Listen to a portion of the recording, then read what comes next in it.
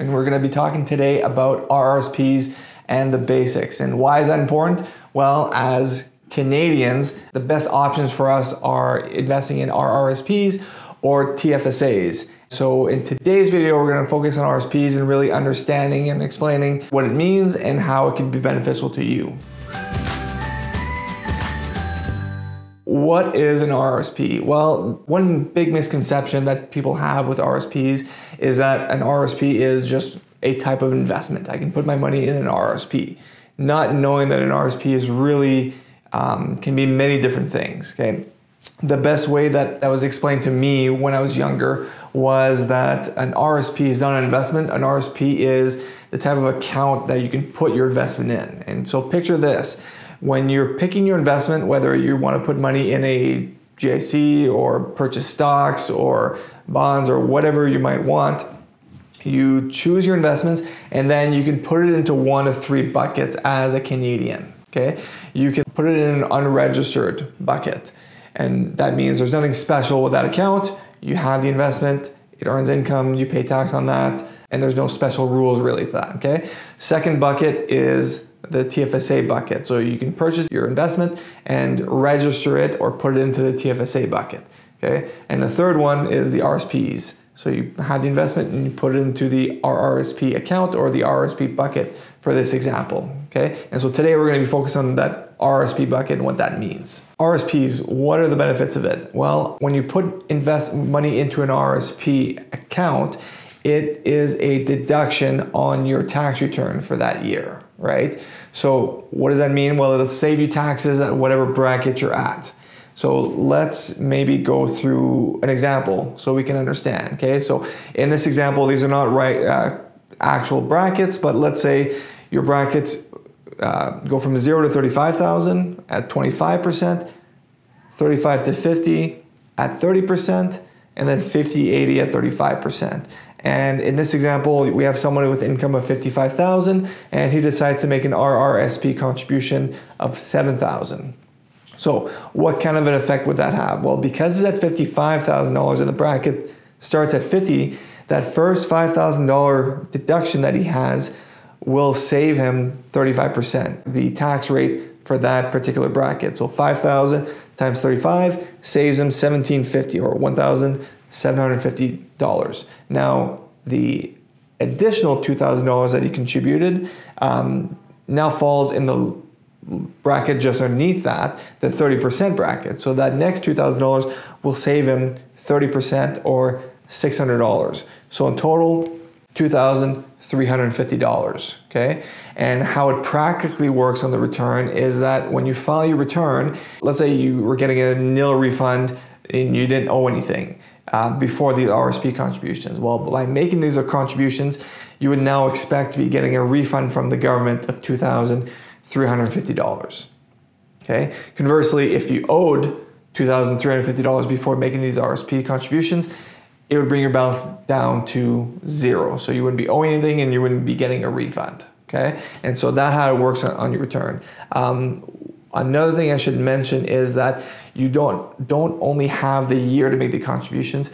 Contributions made in the first 60 days of the following year also can be used in the prior year return. Okay, so essentially contributions in January, February every year can be used against your prior year tax return. That gives you time to tax plan and see what your income is. Maybe talk to your accountant to see kind of what kind of RRSP contributions you should be making based on your income for that year so that you're making the right amount and being as efficient as possible. The other thing I should mention is contributions do not need to be claimed on your return. So if you made a $10,000 contribution and you want to claim that first $9,000, you can decide to claim $9,000 and leave that other $1,000 to carry forward to next year, assuming that maybe you would be in a higher bracket next year and it might save you more. So there's a little bit of room to play around with that, and that's typically where some sort of tax professional that can work with you to make sure that you're being as efficient as possible with your RRSP contributions each year. Other question you might have is, how much can I contribute to an RRSPs? Is there any type of limit? Yes, there is. And your limit is based on your income from prior years, right? So it's 18% of your prior year earned income is what your limit increases by on a yearly basis, and it's capped out to a certain limit per year. So right now that limit is $29,000. So if your 18% of your prior year income was more than $29,000, your limit would only increase by the $29,000. And I'm rounding it off, it's a little bit over $29,000, but it changes every year, okay? And that limit doesn't go away if you don't use it. So when you start filing returns, reporting income, that starts building up your RRSP contribution room. But if you're young and you're not investing money at that point in time, that room doesn't disappear. It just carries forward until you are ready to use it. So sometimes I have people coming in that have $50,000, $60,000, $70,000 of room because they've never contributed. So they have a lot of opportunity to put money in RSPs at that point in time. And so same applies for newcomers to Canada, right? You're showing up here, you start filing your tax returns, you start reporting Canadian income, and your RSP contribution room will start growing at that point in time that you can then contribute to your RSPs as well. So we talked about the initial contribution, how it saves you taxes. The other benefit of putting money in RSPs over a non-registered traditional investment would be that the income that those investments generate are tax-free while the money's in an RRSP, right? So if I have a bunch of money in my RSPs and it's making me $5,000 of investment income, whether that's interest, dividends, whatever it might be, I do not need to pay tax on it, versus if it was in an unregistered account, that $5,000 would need to be reported on my tax return and I have to be owing money to the government on a yearly basis. So it essentially allows your income, your investment, to grow much quicker because you're not having a chunk taken off every year for taxes. Okay, so very important point. You get to defer the taxes until you're taking the money out.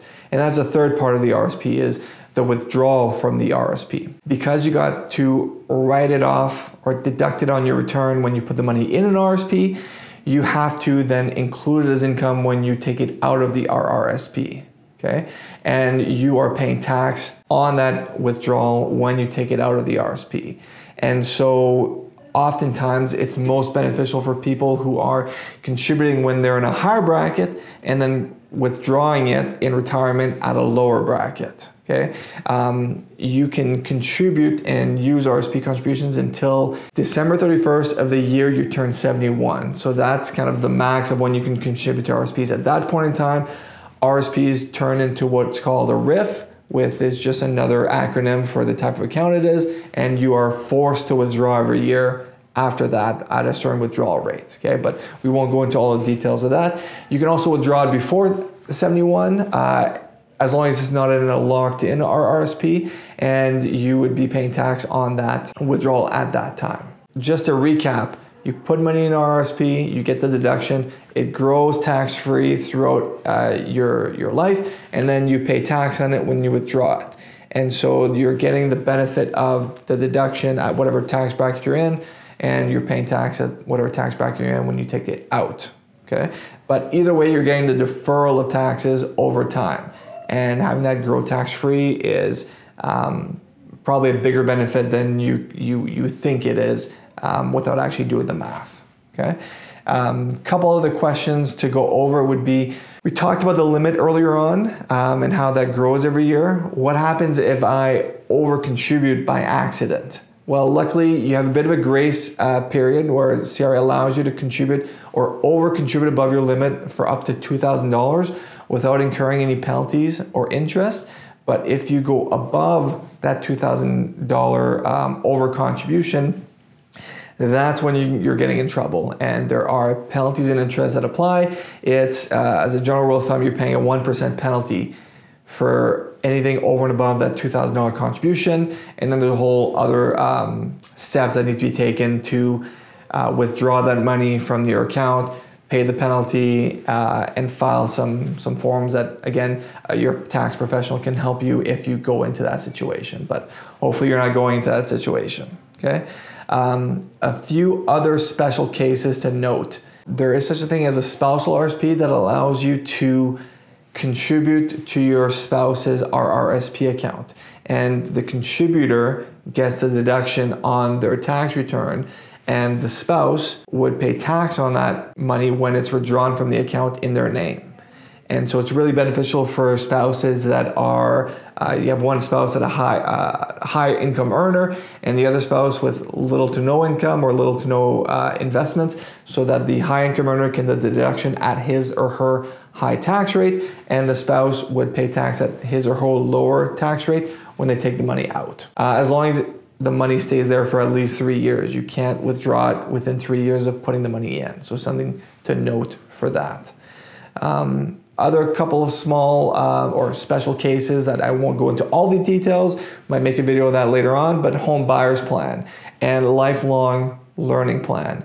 So these are special programs that the government came out with that allows you to take money out of your RRSPs without paying tax on it during the withdrawal, as long as it's used for specific case situations. So the home buyer's plan is to buy your first house. You're allowed to take money out of your RSP tax-free to buy the house up to $35,000, and they're certain with, you need to pay that back a certain amount that will prevent it from being taxable. If you don't put the money back in the RSP account, that's when you're gonna need to pay tax on it. And again, I'm just kind of giving you a quick overview, not going into great detail for that.